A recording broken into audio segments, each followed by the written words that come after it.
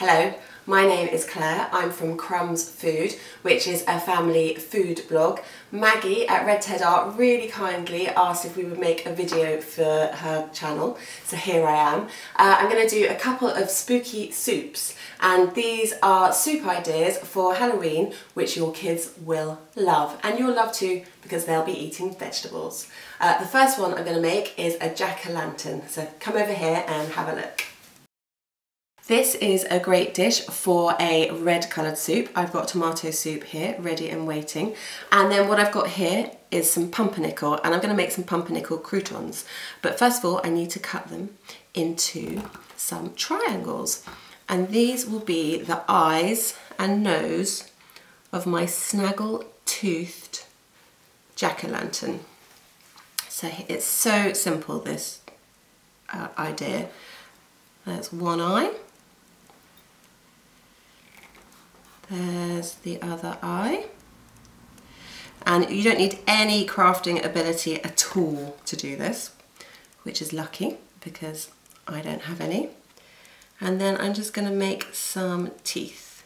And then you just need to pop these in the oven at 180 degrees for 10 minutes, just so they harden up. So here we go. We've got the croutons. So all I need to do is I just put them into my red soup. In here, and then as every jack-o'-lantern always has a little bit of green at the top. What do you reckon? It's a punk jack-o'-lantern, and I don't know a kid that won't tuck into that with gusto. And then there's the idea number 2. Super spooky soup number 2. Super spooky, super simple.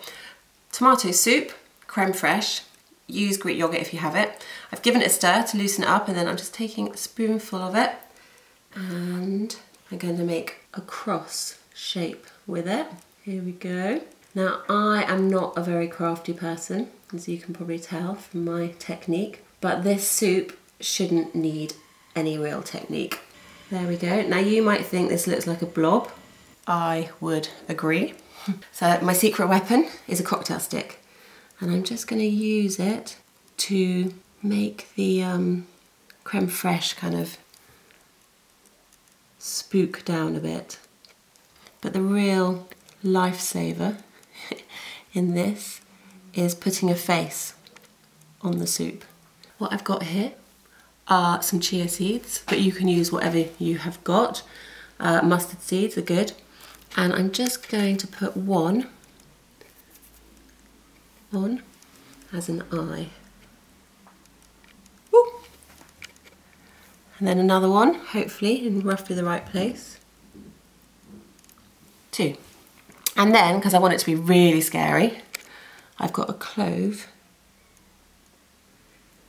for the screaming mouth.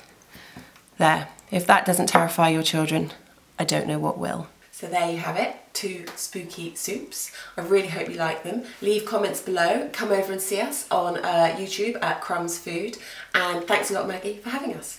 Bye.